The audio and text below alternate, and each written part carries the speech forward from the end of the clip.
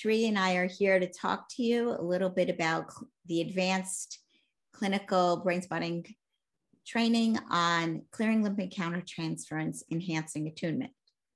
This will be in the UK time from 12 p.m. to 8:30 p.m., January 14 to 16. So Sheree, you want to talk a little bit with everybody about some of the benefits? Yeah, we were discussing that before we started the video, and we just want to let people know different things that they're going to get out of the training by attending. And so one of them is rejuvenation. That's what we're hoping for folks that attend this training. Oftentimes when we are holding space for others, there's an accumulation of stuff that occurs, and this gives us an opportunity to discharge it out of our own bodies, feel rejuvenated, come up with additional ideas and practices for self-care. And you had some other ideas, Cynthia? Yes. So what I was thinking of are some of the comments that people have said. Some things that people said was that they were feeling pretty burnt out, and this gave them a feeling of getting back in with a lot of creativity and excitement. And the other thing that people brought up was that they were feeling stuck on cases, and that this gave them the opportunity to clear what was stuck, either physiologically from their bodies and conceptually in terms of how they were thinking about the case. And then also people just reporting more creativity in general and feeling a lot lighter.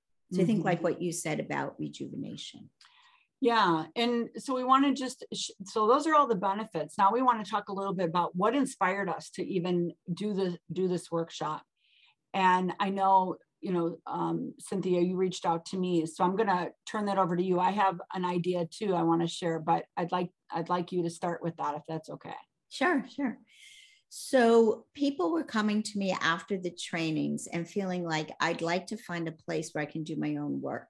And I've often said that we do brain spotting from the inside out and the outside in, but this was going to be training and helping people release what was feeling stuck around their whole relationship, either to themselves professionally or to some of their cases. And, of course, one trauma builds on the other. So it's never either or. But that was what inspired me to come to you, and me just starting to think about how I benefited most was really doing my own brain spotting. And that helps me get creative in my own ways of like how to go, coming up with new ways of doing brain spotting.